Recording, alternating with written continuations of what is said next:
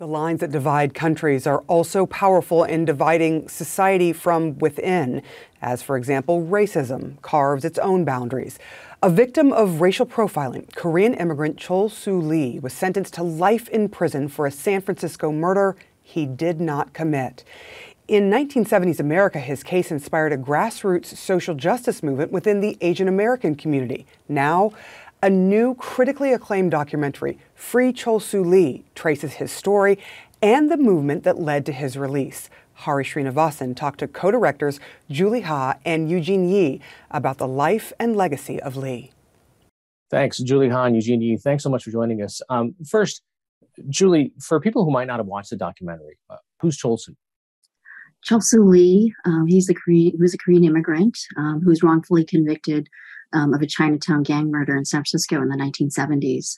And his case gets picked up by a Korean-American journalist working for a mainstream newspaper who investigates and writes a series of stories that help trigger a landmark pan-Asian American social justice movement to free Chol Soo Lee.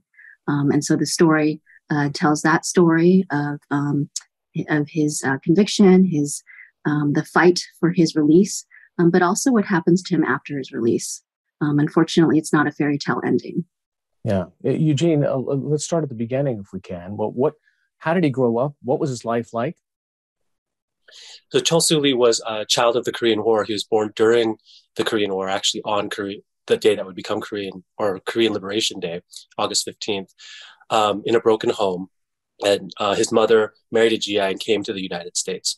He would join her once he was 12, after growing up in dire poverty in South Korea. And but once he came to the United States, it wasn't quite the American dream that he had been hoping for. He had been hoping to come and be able to work and save money and send it back to his aunt and uncle in Korea. But instead, he met a series of obstacles that just made his life here very, very difficult. He was bullied severely in school. He actually sort of got into a fight quite early on, was taken to the vice principal.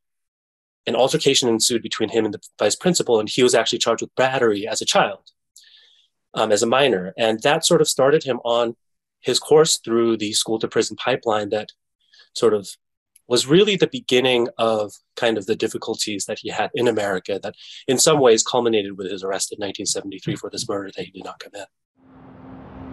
One night, the manager showed me his gun. It was the first time I ever held a gun before. I asked if I could borrow it.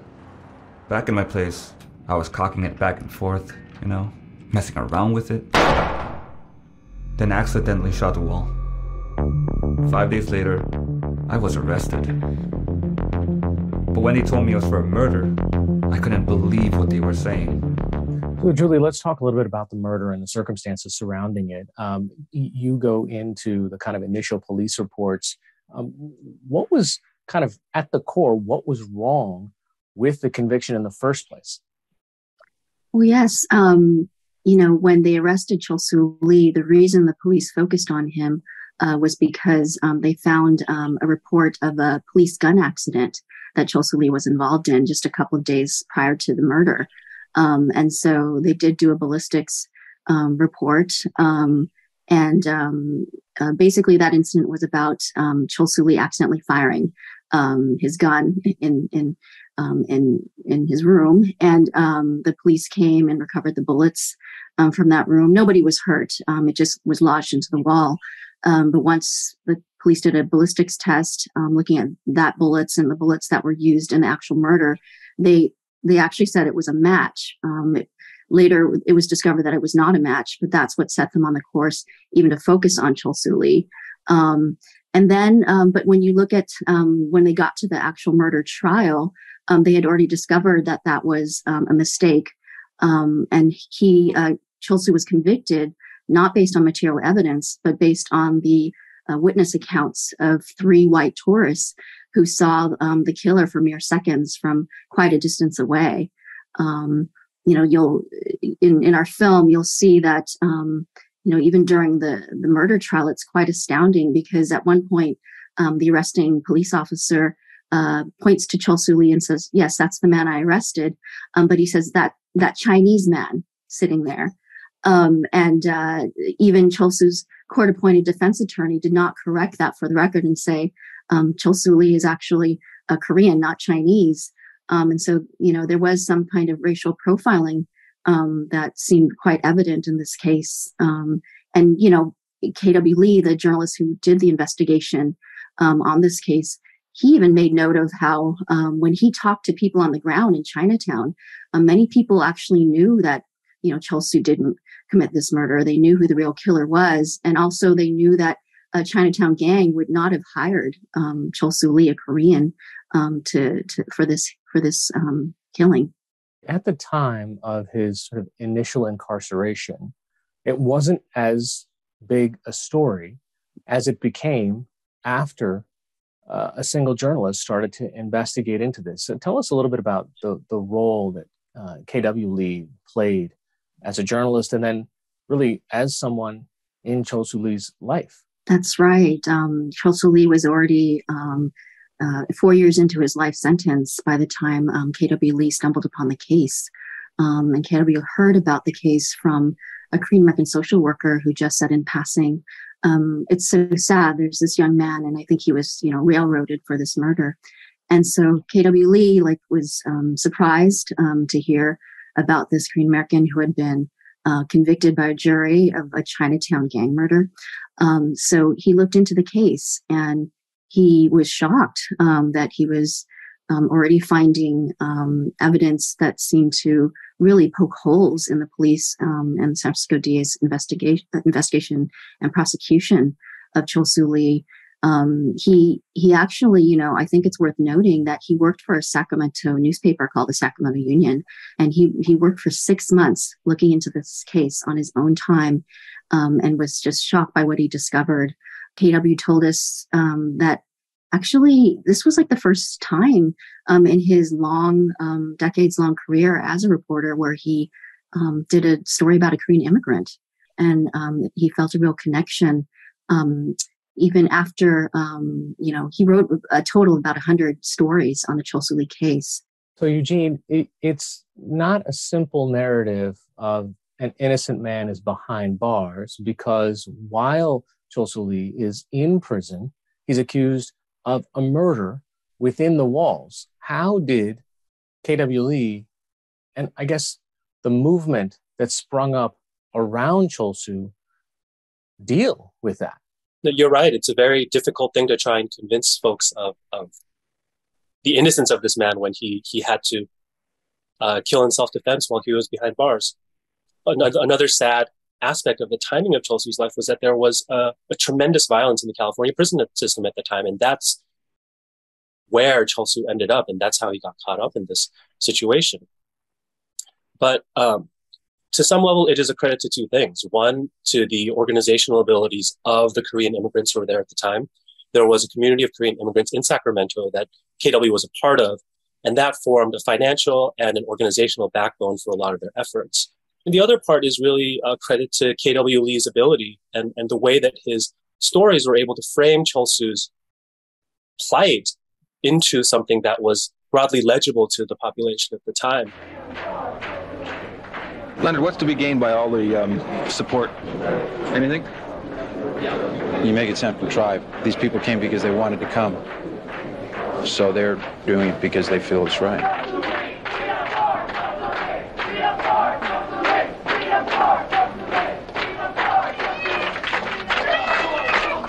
This didn't automatically turn into, all right, let's open the gates and let him out. I mean, this was a long process.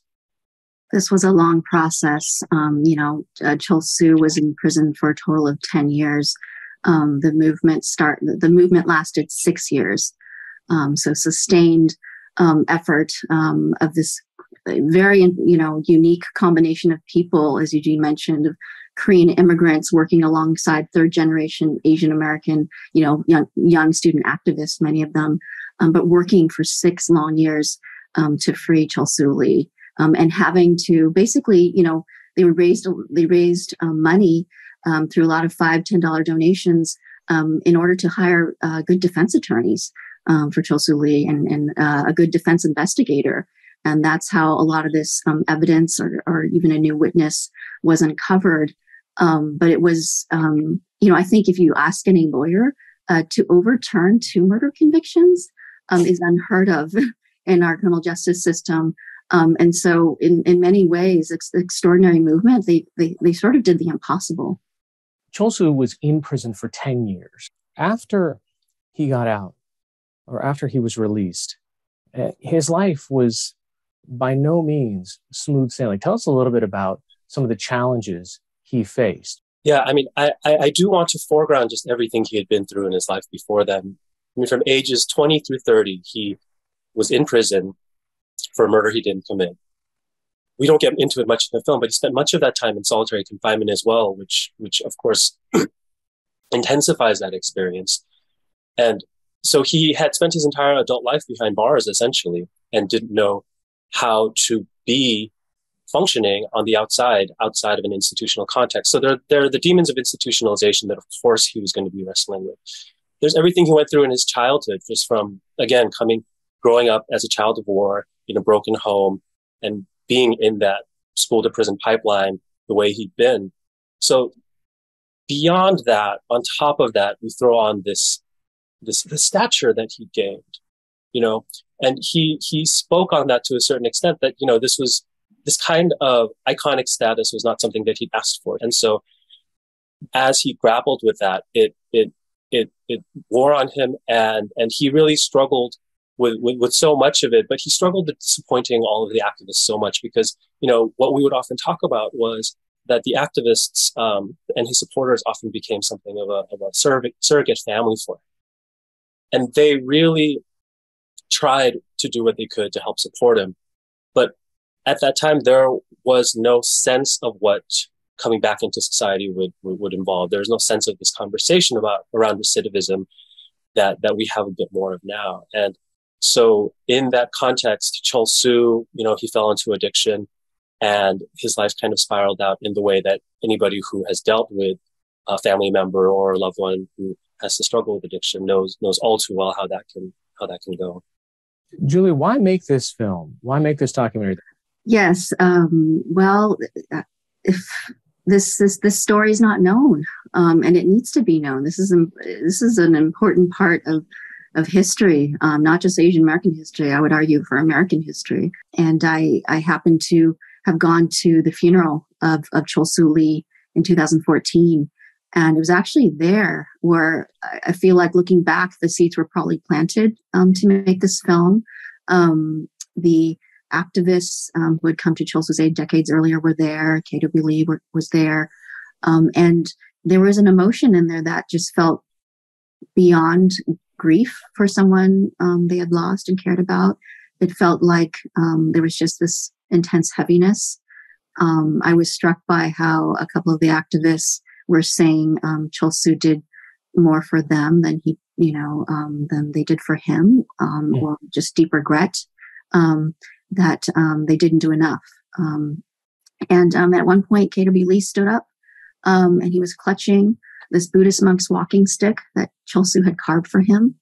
And he just said angrily, why is this story still underground after all these years? This landmark Asian American social justice movement that coalesced around this poor Korean immigrant street kid, overturned 2 murder convictions and succeeded in freeing him from prison. Why is this case not known? It's not even taught in Asian American studies in American universities and colleges. And that was a deep ache for him, because I think he knew how singular the story was and how consequential it could be, and that there could be a meaningful legacy even today. And that's why we made the film. This story was too important to let it stay buried in history. And we just had to excavate it and tell it while some of the firsthand sources were still alive to share the story. Julie, what is it about now that makes this film more relevant? I mean, we have just lived through, or are living through, a pandemic where we've seen increased amounts of violence against Asian Americans. We just recently had sort of another anniversary of the murder of Vincent Chin go by. I mean, why is this conversation important today? we feel like our film actually connects the dots between what's happening now and our history, which is not known. Some people, are surprised that there's that racism against Asian Americans even exists, and that it's not just microaggressions, that it's actually racism in the form of violence. We feel like our film is, connecting to this history where actually there's a long history of anti-Asian racism that includes violence, that includes racial profiling and injustices within the criminal justice system. So we feel like that history is just so important for us to know in order for it to feed our consciousness, and also, how it affects our perspective today. Oftentimes, I'll say that Asian Americans maybe don't see ourselves connected to issues of incarceration, policing in communities of color, reentry, but those are our issues too. And if we know our history, we'll see those connections more. We'll understand why it's important also to care about Black Lives Matter and what's happening with other communities and other causes. We can see those very organic intersections. We feel like our film could help people draw some kind of inspiration from this group of people that came together at a time, I should note, when Asian Americans had very little political power, and yet they formed this movement against incredible odds. They fought and stood up to the criminal justice system, and they asserted this very important principle. They coalesced around not somebody who was some undergrad at UC Berkeley who was wrongfully convicted. It was this poor Korean immigrant street kid who had a criminal record at the time. He was no model minority, and yet they looked at him and said, "You are worthy of our time, attention, love, and care, and we will dedicate 6 years of our lives to freeing you from prison." And I think that's such a powerful principle and act of courage, conviction, and compassion that could really just have such lasting inspiration today, and in a way, extend the legacy of Chol Soo Lee in a way that I think he would have wanted to see. Eugene Yi, Julie Ha, thank you both so much. Thank you. Thank you so much for having us.